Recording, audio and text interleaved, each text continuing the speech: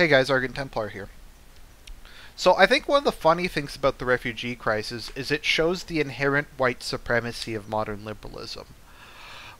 Which is kind of funny because the idea is that for all people living in a white society, living with white culture, living with white white people are just inherently better at technology, social stability, and economics, and that this isn't just best by their own standards, it's the best by all people's standards.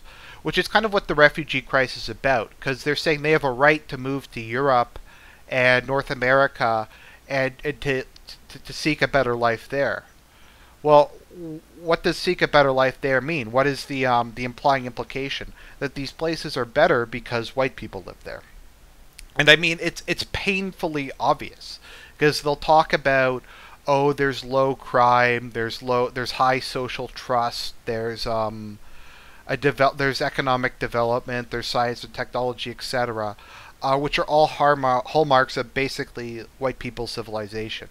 And they're basically saying that these people can't have their own values and make their own decisions. They have to come to our countries and accept our standards, etc. I mean, whatever happened to like the idealization of the small village life in Africa, the people who are swinging in the trees in touch with nature, the people who have forsaken modern technology and the rush-based society to have a laid-back culture that's truer to earth and to nature.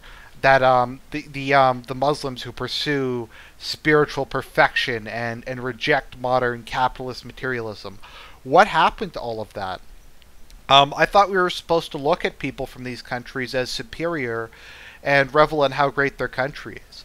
I mean, that's what I was taught growing up. But now there's this idea that, no, we shouldn't look up to these people at all. We should see them as vastly inferior and see their societies as being innately inferior. And thus we should bring them from their countries to our country and make them live in someone else's world. We should take them away from their families, their homes, their culture, their civilization, from the land where their people have fought and died for thousands of years, and bring them to a completely different continent, make them learn a language that's not even in their language family, adopt a foreign culture, and integrate into a civilization with completely different values. That's basically what they want. And if that's not the most white supremacist thing I've ever heard, I don't know. It's the idea, basically, modern liberalism is the idea everyone, white values are the values that everyone should have. Everyone needs to be a liberal democracy. The people can't be allowed to choose anything else. People can't be allowed to have societies with fundamentally different values. They have to all be brought to white people's countries and force them to adopt white people's values. And no other standards can exist. And I actually don't really take that position. I mean, I am a universal... I do believe in moral universalism, but I also accept that all things are subject to reality, and that realistically there isn't really that much you can do other than invading and bringing back colonialism to deal with some things I view as grossly immoral. Like, I don't know realistically what you can do about female genital mutilation, about cannibalism, about eating albinos, about, like, the magic rape potions they have in the Congo, about just the the complete and utter chaos of South Africa and Brazil. I don't know what you can realistically really do about it, other than invading the countries and occupying them, and that's just not going to happen. So I just, as a matter of pragmatism and realism, accept that these people have agency, that these people have the ability to make their own decisions and have their own culture and their own society, and these are just the decisions they make. That South Africa has the highest crime rate and the highest rape rate on earth because that's the choice the South African people have made. That's what they want. China wants a society where they're treated like worker bees and are sacrificed to the interests of the great Chinese state to make China economy strong.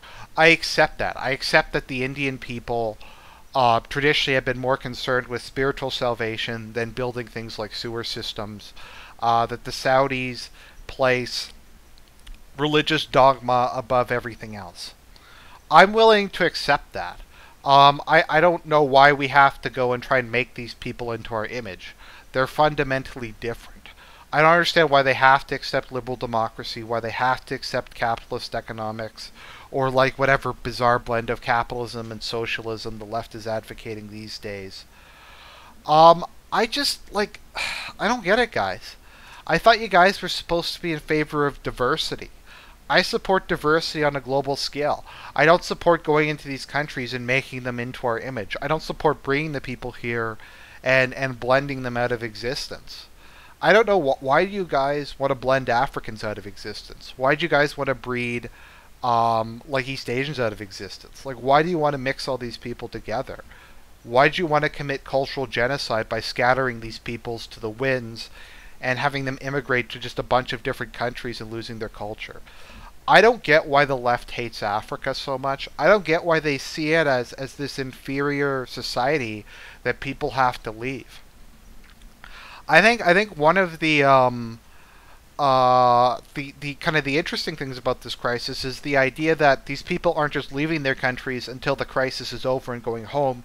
No, they're leaving their countries and they're staying here because not because there's an actual crisis, but because living in their countries is so bad that it makes them a refugee. Well, isn't that kind of like a white supremacist, ethnocentric thing? Because you're saying, like, the Ethiopians or the Nigerians, they can't run their own country. The way they run their societies is so fundamentally wrong compared to your standards that the people have to leave there. I mean, if anything, if you wanted to be, like, really tolerant, you should be trying to move to Nigeria or Syria or Ethiopia. Because those societies are obviously superior to ours, and they don't suffer from like racism, for instance.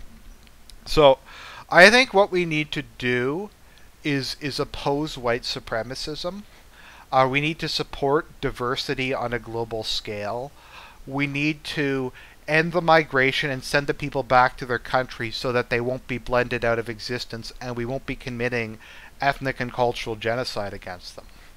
I think these people have been deluded by these white supremacists in the media into thinking that Europe and North America are superior, because they aren't. They aren't really superior, and these people should go back and they should live in their villages and in their societies and in their cultures. And they shouldn't have to put up with our racism, and they shouldn't have to put up with our hatred and our bigotry. Because, like, you know how Europeans are, we'll probably just commit genocide against them. Because that's just, like, we're just wired that way. These people don't do that kind of thing. So what we need to do is just learn to accept these people, to accept their differences in lifestyle, because like in South Africa, being a rapist is like a socially acceptable lifestyle choice. So we have to just be accepting and stop being so judgmental, and stop thinking that bringing these people to our countries gives them a better life, because it doesn't. It just makes things worse for them. And I want to be compassionate to these people, and I want to spare them the horrors of living in a capitalist, racist white society. So I call on you liberals to join me in rejecting white supremacism. This is Argent Templar signing out.